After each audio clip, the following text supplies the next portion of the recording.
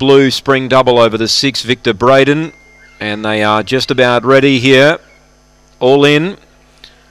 Race 2, Strathalbyn in light rain here. They're set. They're ready now. Away, spring double about 5th away. Out wide, Auntie Jackie showed speed. Victor Braden goes up deeper. Railing Ravenhawk and spring double trying to get into the fight. 3 lengths away to Nice One Gary. Then Heartland Gypsy, Gypsy Shane, Sunset Jet. Spring double on the rail. Victor Braden out wide. Spring double 1. From Victor Braden, it was a challenging struggle up the straight. 3rd placing Auntie Jackie. 4th, I'm not quite sure. Nice One Gary, Ravenhawk, Heartland Gypsy were all there. And Sunset Jet towards the rear. It'll be 4, 6 and 7 after race 2. Spring double was able to get underneath of Victor Braden and get the result.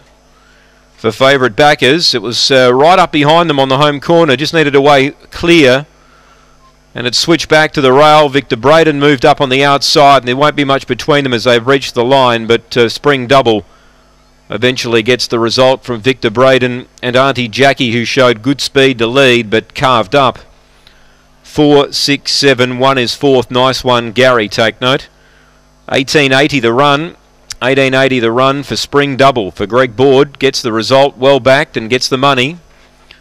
6 second Victor Braden. He's ready to win that dog. He was moving up on the outside. He copped the check down the back and he kept continuing.